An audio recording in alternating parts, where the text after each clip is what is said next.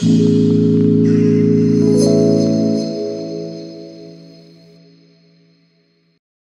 what's up? Welcome to my channel. In today's video, I'll be reviewing the iPad Pro 12.9 inch 2021. Let's dive in.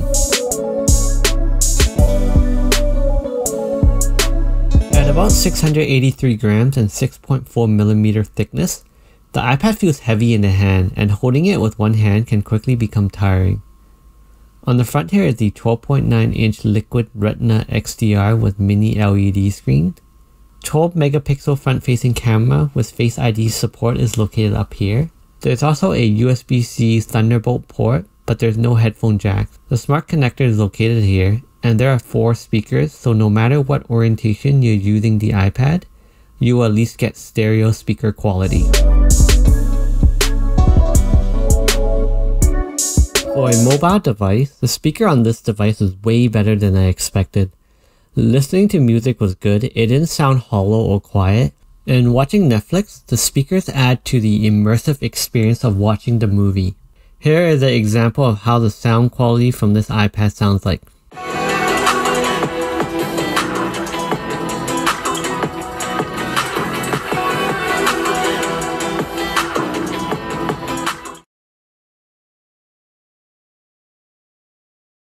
The front camera is good enough for video calling, and feature like Center Stage did a good job of keeping my face center most of the time.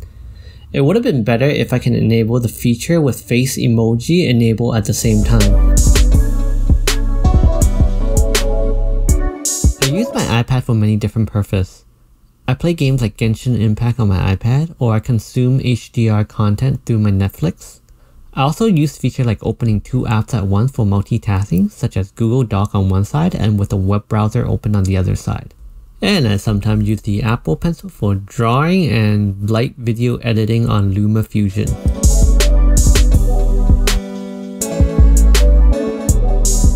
I got the usual 10 hours of battery life that was advertised by Apple, and no matter how heavy my workflow was for that day, it always lasted me through the end of the day with some extra juice to spare. Mini LED display, which result in deep black. 120Hz refresh rate, which makes everything feel very smooth.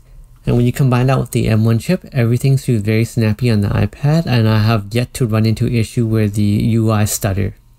Portable. Great battery life.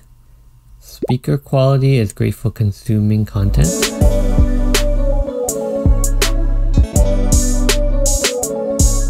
Blooming on screen.